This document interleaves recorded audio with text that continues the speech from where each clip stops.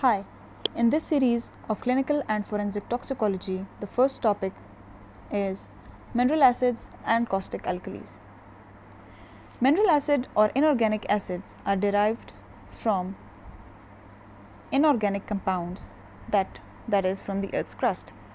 For example, H2SO4, HCl and nitric acid. Whereas caustic alkalis are strong corrosive alkalis, especially a hydroxide of an alkali metal. For example, NaOH and KOH.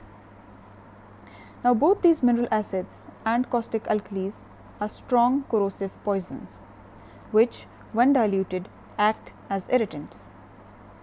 Their action is mainly localized, that is on the alimentary tract or respiratory tract, though systemic action is also possible, which is majorly shock. Now these corrosive poisons have mainly three actions: extraction of water from the tissues, coagulation of cellular proteins, and conversion of Hb to hemetin.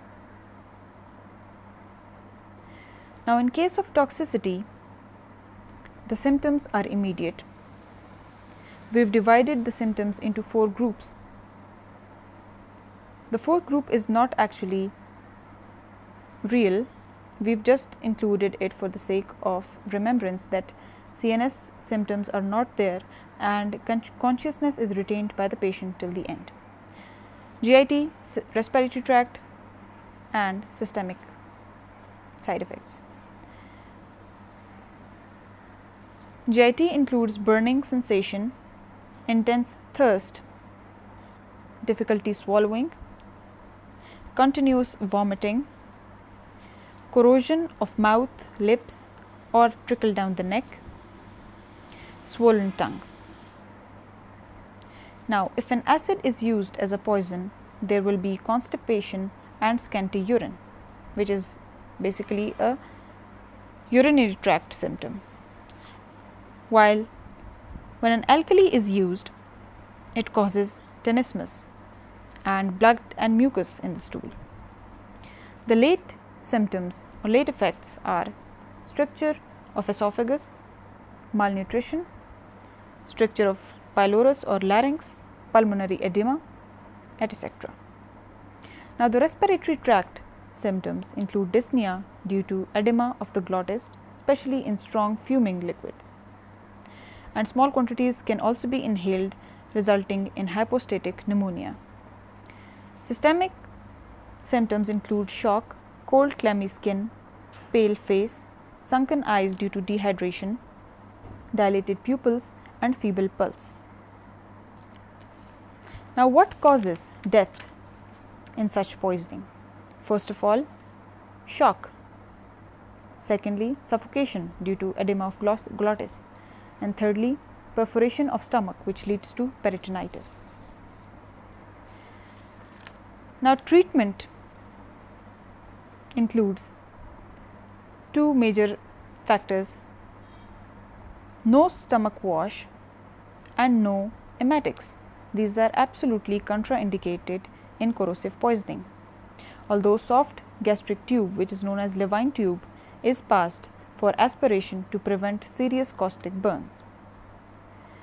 When an acid is used, alkaline carbonates such as sodium bicarbonate should not be used. Weak alkalis, egg, albumin, milk, etc. can be used. When an alkali is used as poison, we give weak acids such as vinegar. For pain relief, we give morphine to relieve thirst, ice sucking, IV fluids are given, and steroids for shock and to prevent esophageal stricture.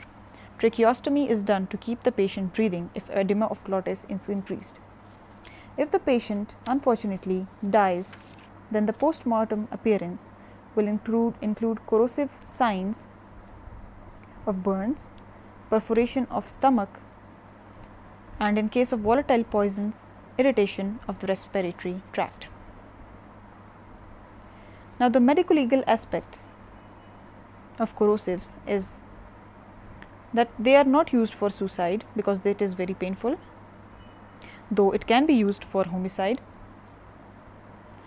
Accidental poisoning also occurs, Another important medico-legal aspect, which is vitriolage, means throwing of any corrosive on a person with malicious intent out of jealousy, hatred or vengeance to seek revenge. Sulfuric acid, nitric acid and carbolic acids are also sometimes used. The burns are brown or black in case of sulfuric acid vitriolage and yellow in case of nitric acid. Trickle marks are also seen. Immediate treatment should be given to the victim, washing with loads of water, soap and then applying a magnesium oxide paste. Antibiotics should also be given to save the eyes from damage. Punishment of vitriolage is about 7 to 10 years of jail and fine paid to the victim.